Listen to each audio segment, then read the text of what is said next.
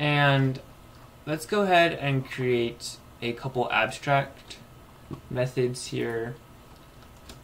So abstract methods, so let me first write them out before I explain them. So public abstract void tick, public abstract void render graphics G, public abstract rectangle rectangle get bounds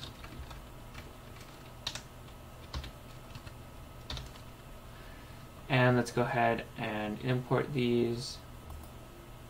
So hover over them and go ahead and click import. And so what abstract classes are, or I mean abstract methods are, to explain them real quick. So these are methods that are not going to be defined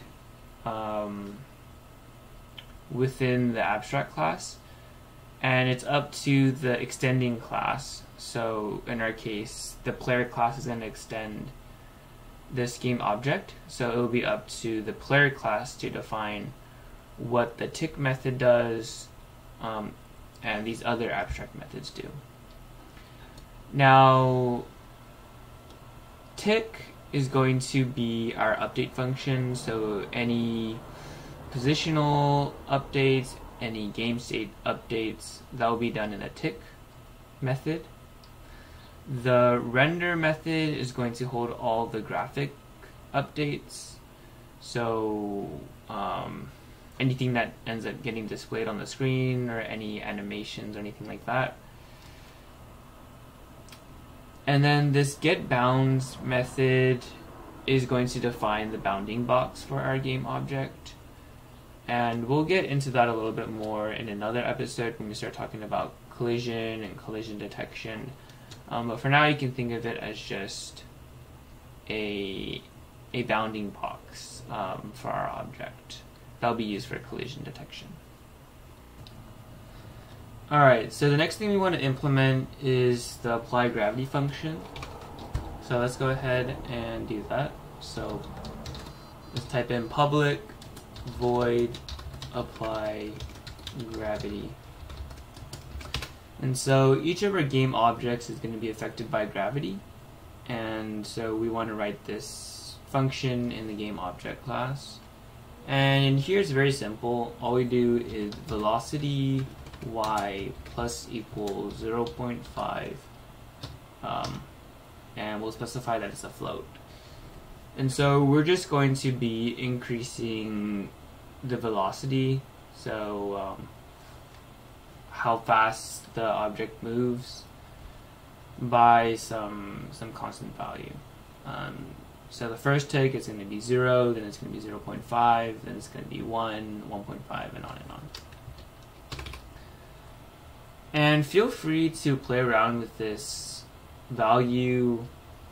You can also use a different gravity function if you feel that this one doesn't work or doesn't look correct.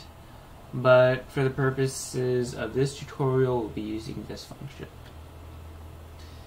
And after that, we'll be creating a bunch of getter and setter methods. So let's go ahead and do that. So let's start with the x values. So public void set x, float x. And in here, let's do this dot x is equal to x. And let's just add some spaces down here. And let's create a getter for, or a setter for y now. So public void set y, float y, this dot y is equal to y. And let's do a setter for the ID now. So public void set ID, object ID, ID, and we'll do this dot ID equals ID, and then we'll do public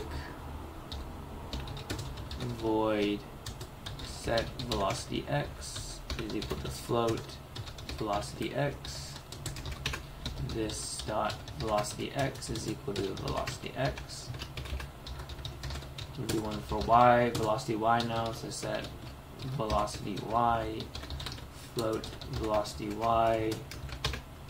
This dot velocity y is equal to velocity y. Next we'll do the width, so public void set width, float width, and we'll do this dot width is equal to width dot scale, and we'll do public void set height, float height. This dot height is equal to height times scale, and then now we'll create getter methods for each of these instance variables. So let's go ahead and do that. So public float get x, return x, public float get y, return y,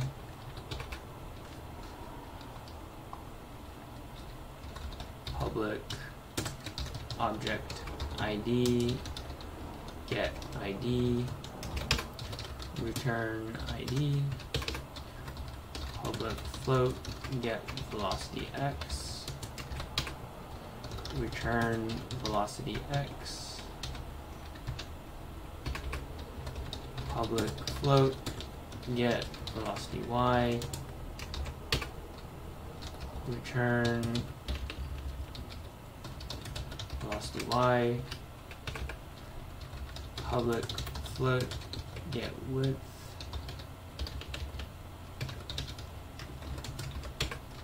return width, public float get height, return height. Okay, so and let's go ahead and delete these. So now we have all these getter methods and setter methods for our game object, and so we can set values and get the values even though they are initialized as private variables. And so that's pretty much everything I wanted to go over in this video. We can just run the application real quick. You'll see that nothing changes because all we did was we created this abstract class, but once we start extending it and creating our player class and our enemies, you'll see some things appear on the screen. But at least we know that there's no errors when we try to build it and run it. So with that, I hope you enjoyed this episode and I hope you learned a lot.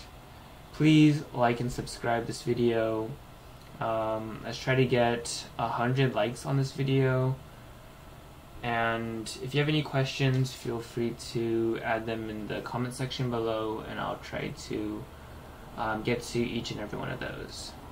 So yeah, thanks for tuning in today, and I look forward to seeing you all in the next episode.